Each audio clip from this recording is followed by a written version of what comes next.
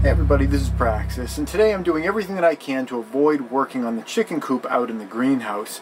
It just comes back to the fact that I know that it's a temporary sort of situation. Ultimately, I'm going to have to move that out to another area, and I honestly just don't enjoy working on things that I know aren't permanent. Now, I know if there are any Buddhists among you, I know that all is impermanent, all is in transition, we're all in a constant state of becoming, but some things are more permanent than others, and I know that coop is not going to be there for very long. So it's the big challenge with it is I'm trying to use the building supplies in a way that doesn't destroy them. I'm trying to use like the 2x3s that I've got out there without cutting them. I want to use the chicken wire without cutting it. I want to make it so that I can kind of assemble a thing like Legos so that it can pull apart later and I've got all the pieces fresh. And it's just not very enjoyable. And the chicks are only a little over a week old, so I've got some time. So I'm procrastinating by doing other projects.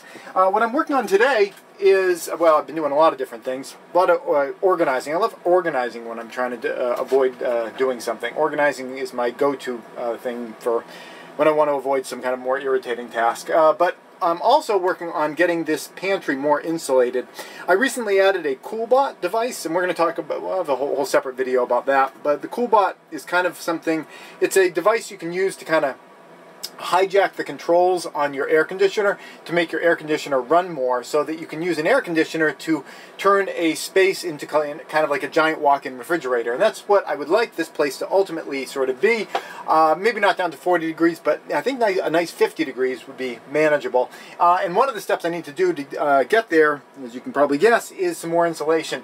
I've got 4 inches of insulation foam on this wall down here, but the wall up above the this big, I don't know, it's like a beam that holds up all of these floor rafters. The little section of wall above that, it's only 9 inches or so. I never insulated. It's only 3/4 inches of board. So I've got these little sections which I'm sliding in and just kind of making like little pillows on them. This is a 4th step here, right? And these are official work boots too, aren't they? These little suede loafers. Alright, yeah, so I'm just kind of curling these little bits of insulation in there. I don't tend to use fiberglass insulation for much. Most of what I tend to work with is urethane foam. No particular reason for that other than just the building system that I started off learning, you know, the one that I used to build this house and my last house. Those systems used urethane foam, so I've just developed a level of comfort with it.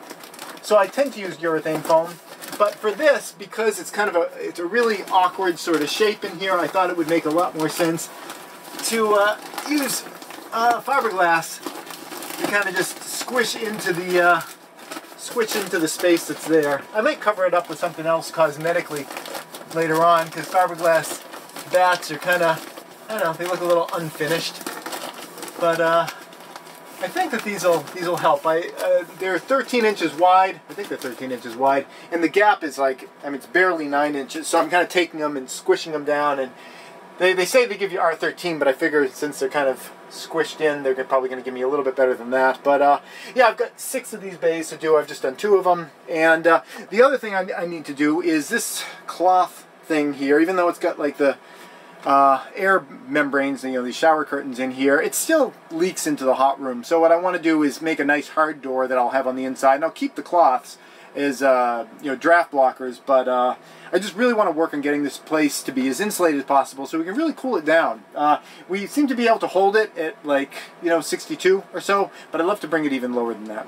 That's it. Thanks for watching.